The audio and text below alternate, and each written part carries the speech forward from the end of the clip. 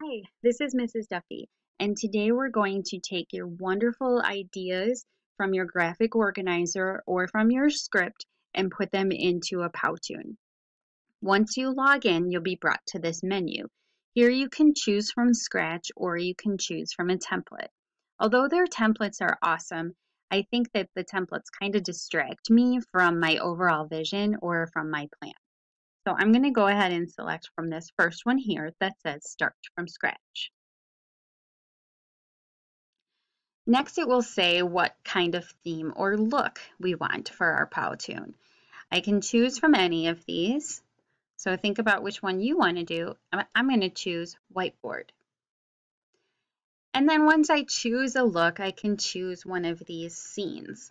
To be honest, these scenes are great, but again, they distract me from what I'm trying to do. So I'm just going to minimize them and do my own thing. So my first job is to take the slides and add the text, and that's your first job as well. So I want you to go ahead and select your slide, and then when you come over to this menu bar, if you're adding text, you want to hit the T for text. Let's choose from one of these three. I'm going to choose the largest one, and I'm going to say Mrs. Duffy's Powtoon. Within this, once I start typing, I can choose from these features. This will make mine smaller. This will change it to italics, not italicized, as well as my justification. There's other fancy things you can do, but I find it's easier to stay with these top ones. If I want to say something smaller, I move this down and write by, oops, I select my text here, by Mrs. Duffy. And you'll notice if I come back to the text, then I can change this size right on it. So that's really helpful and user-friendly. So for my next slide, I'd like to use some fancier text. So if I come over here to designed text, I have different designs that I can choose from.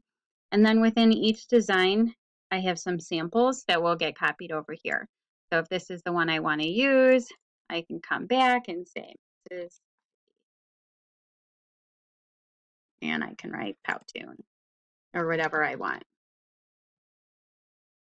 Okay.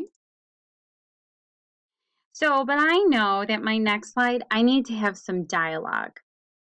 So I would like some speech bubbles. And I think speech bubbles are a great way to add to your video. So I'm going to add my speech bubble here, and it's going to say, hello, how are you today? And I can kind of move the speech bubble around, move this around, resize it, change how big it is. You can do all those fun things. If I hit this gear, and then I can change the font. So now I have a speech bubble. One thing that we haven't talked about yet is your timeline down here. Your timeline is probably set all the way to the beginning. What I'd like for you to consider doing is you can move your timeline and then add something else. So I want to do another speech bubble. And I wanted to say, I'm fine. Thanks for asking. And I don't really want those speech bubbles to appear at the same time. I want it to seem like one's saying something and one's responding. So that's why it makes sense for me to have this one come in at 5 seconds. Oops. To preview this, I can bring it all the way back to the beginning and hit play.